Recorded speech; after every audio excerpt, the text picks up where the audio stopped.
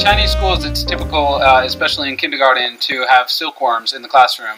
In the West, we tend to do that with caterpillars and butterflies, but of course silkworms are native to China. You can find them on any mulberry tree, and we've been feeding these ones in my kindergarten and watching them grow, but they got a little bit overwhelmed in the classroom. There's too many of them, and I wasn't able to take care of them properly, so I took them home for the weekend.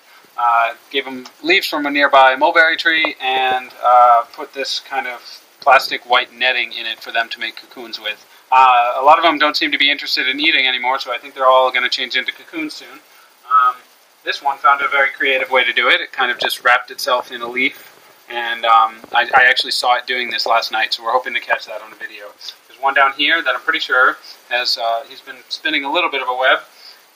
This is a Mealworm Monday video, but we're not going to eat the silkworms. The mealworms are for eating, but they are edible in China. They don't eat the worms as they are like this. They wait until they pupate and turn into a cocoon, and then they break open the cocoons and eat the pupa inside.